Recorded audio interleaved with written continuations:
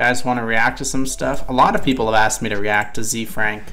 I have not yet done it because ZeFrank posted a video specifically about fish. It was actually a couple weeks ago. It was before I went on the cruise, but I marked it down to look at it and then I never got to it.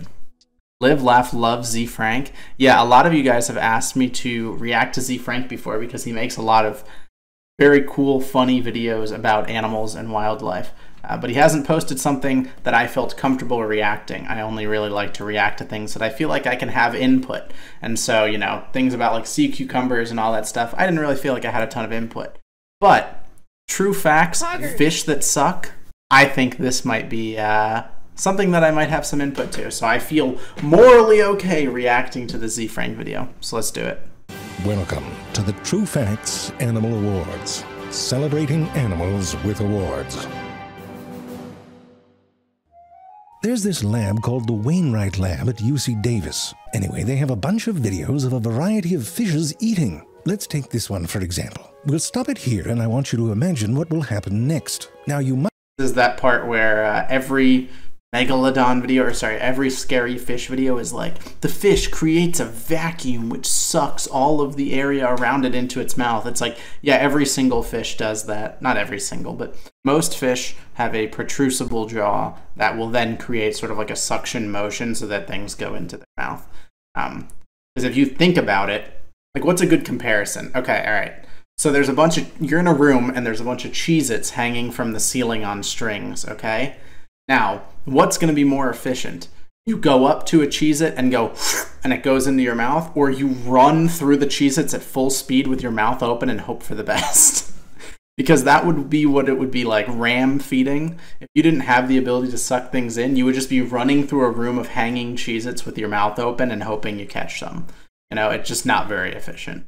Might imagine it like how a tuna do. Pretty straightforward. The tuna opens its mouth and then sort of swims into what it's eating. Yeah, so tuna are one of the fastest fish in the world, so of course they can ram feed like that because they're just faster than everything else. But most fish can't do that. Imagine something closer to this moray eel. Same sort of thing. The jaw opens up, but in this case it bites down. But look at this one. Instead of the jaw opening on a simple hinge, this looks more like someone setting up one of those pop-up tents on the beach. And the more you look at these in slow motion, the weirder it gets. And this is because most fish suck.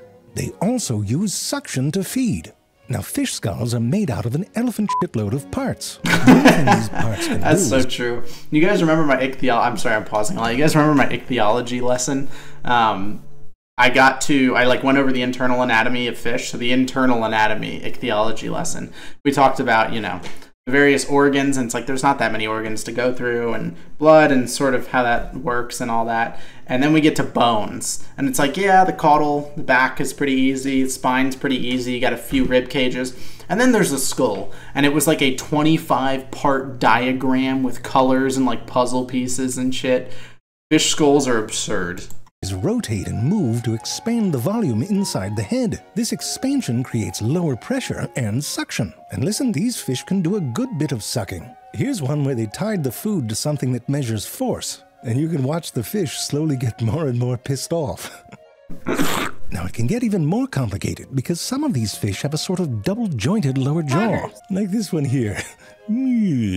Some fish create lower pressure by elongating their jaws. And in that category, there's none better than the slingjaw wrasse.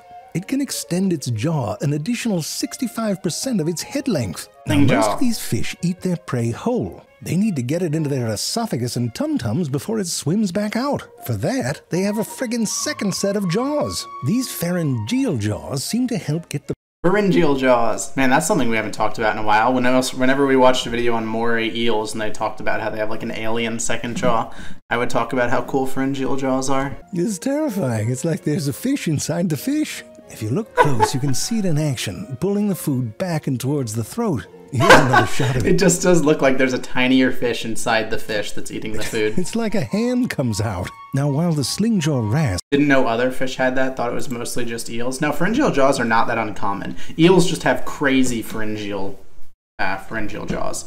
And then there's a lot of fish that have pharyngeal molars, which are just like a plate of molar teeth. So imagine like your molar teeth, like the flat teeth, they basically have a plate, like a hand-sized plate in their throat that's just covered in molars, and they use that to crush stuff with their throat. Crazy. The tube-lip wrasse is a bit more understated. Look at it giving that coral little kisses. But the thing about coral is that they are cnidarians, like jellyfish, and they're covered in tiny little stinging cells. So to be able to give a coral a kiss requires some special lips. On the left are the lips of a typical non-coral feeding wrasse. On the right are the very puckered and kissable lips of the tube-lip wrasse. I really hate when they zoom too far in on animals. There's an amount of zooming where it's kind of gross. Plecos! Bro, plecos are the fish that got me into fish. The first fish I ever cared about, I saw a pleco on the glass at a fish store and I wanted it, so I like asked my dad if I could have it as a pet, and he said that I had to do a bunch of chores, and I like worked for months doing chores to get a pleco as a pet. Then I had the terrible time. All of this spiraled into my knowledge of fish. Prior to that, I didn't really have much interest. So you can thank plecos for AVNJ. Some use their mouths, seems like the obvious choice. Others, like the mud skipper or leaping blenny, have fused pectoral fins, which they can use like a little suction cup. The top of the remora's head looks a bit like evolution stepped on it with a medium tread hiking boot. But with it, they can attach themselves to whatever the hell they want to. If you look closer at the lamellae, you can see that they're covered by thousands of these little blunt spikes. They almost look like the teeth of a comb. At rest, they all sort of lie flat against the fish, but they can be rotated so they stick out at an angle from the remora's back. Watch as this remora attaches to the glass. You can see those thousands of spikes angling and making contact with the surface. All of this keeps the remora from sliding as oncoming water pushes it back. Wait, is all suction? No, some suction is due to pressure, right? I'm just realizing that that means that they don't actually suck. They kind of just stab you with a million tiny needles, and that allows them to hold on. So they really don't do suction. They just kind of stab you, but in a harmless way. Now, in order to stay on the surface of the host fish, they need some help from that fleshy lip. When the remora attaches, it pushes up against the host and expels water from underneath that disc. Yeah, it's like Velcro, except your skin isn't really made for Velcro to fit on it, but they find a way. Then those lamellae rotate and the spikes push on the surface, and all of this creates lower pressure and suction, but the seal has to remain tight. Now, overall, most of these remora-host relationships are win-win. The remoras take care of some parasites, and in return they might get a fish at feeding time, they get their travel for free, and the host offers some protection against the remora's predators. There's a big asterisk on that statement. We'll get back to that in a second. But listen, I assume there are lots of predators that decide to predate on remoras instead. I never really knew anything about remoras. I could identify one on sight. I assume there's multiple species. I never really got to learn anything. It's actually very interesting. Sometimes the host is just not that into it. Might want some alone time. And sometimes those remoras attach themselves in awkward places.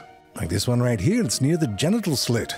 And I think we can all agree you don't want a fish on your genital slit. So there's actually a paper on the physics of how dolphins spin to get remoras off. Not like get them off, but remove them from their body. If you want protection from predators, you have to choose the right host. I mean, this one may look like an idiot, but at least that host has poison in it. I mean, the whale shark, you might be thinking, well, at least it's big. But if your predator's a fucking bird, they're not going to do shit for you. I mean, you're basically on a whale-shaped plate.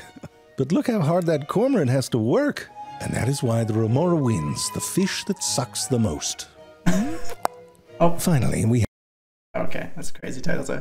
I did not know that cormorants would dive onto whales and peel the remoras off. That's sick. This right here is an Egyptian vulture. It's quite a striking bird, isn't it? What they do is they find a mud puddle and get all intimate with it.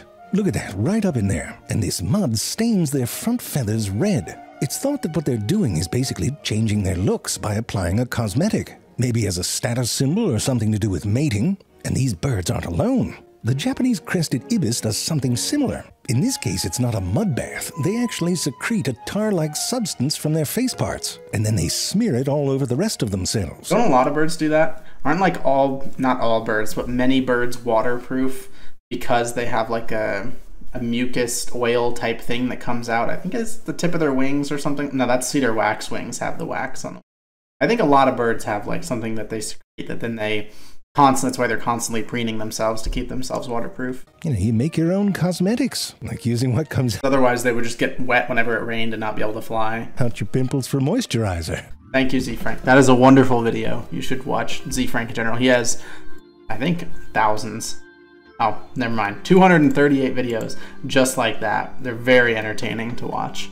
But he finally did one on fish. So I thought that would... Types of freshwater mussels that catch fish. Okay, well that's maybe another one we can watch in the future, because that one sounds good too. Whoa.